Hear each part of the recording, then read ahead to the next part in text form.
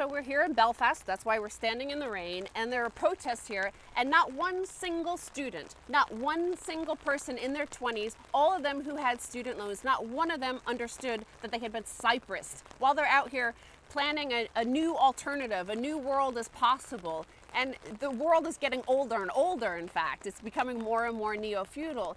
And as part of this financial war, you could see they also have financial war propaganda, because Rothschild's bank in these documents dub it the Project Hero. The authors suggest a script for ministers to persuade graduates to accept the worsening of their conditions.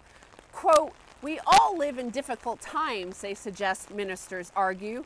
"You have a deal which is so much better than your younger siblings. They will incur up to £9,000 tuition fees and up to RPI plus 3% interest rates." Yeah, these young students in the generation before, they do propaganda films, be a hero, go fight a war to make us rich. They did that for all the previous wars. Now they're saying, well, now what we're going to do is we're fighting a financial war, be a hero. Allow us to retroactively raise the interest on those student debts by 300%. You have no say in it whatsoever. They're non-recourse loans. You're going to be, okay, to pay for that debt, of course, you can't get a job you want to get. You got to get a job for a mercenary. Got to get a job for Blackwater. Got to get a job for a surveillance. Got to get a job for the police state. Got to get a job spying on your parents, spying on your kids, spying on yourself to make the payments of the interest rate on the student loan that's been tripled thanks to the Rothschilds.